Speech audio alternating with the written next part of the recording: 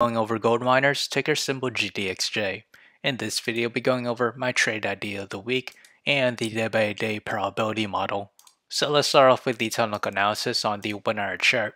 We remain in positive MACD and we're approaching to overbought levels with the RSI. We are going to test the 200 moving average, this green line, which will act as our temporary resistance at the price of $46.91. With the 4 hour chart, we still remain in negative MACD, but we're approaching to positive MACD. As we extend that to the daily chart, we still remain in negative MACD, but we're seeing signs of it converge.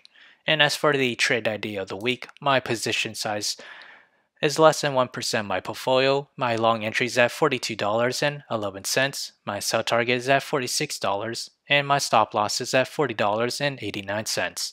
However, if I were to open a short position, my entry is at $47.29, and that is this range here. My sell target is at $43.40, and my stop loss is at $48.66. So whichever entry price were to hit first, that'll be my position of the week. So how did I develop these trade ideas? It all comes from the day-by-day probability model, which is available in the link below, so do check it out. As we progress to the 5th day or week of trading, gold miners has a 25% chance to climb between 0 to 6%, and another 25% chance to climb between 6 to 12%, and to the downside it has a 50% chance to fall between 0 to negative 6%. So if you enjoyed this content, feel free to like, comment, subscribe, and thank you for watching.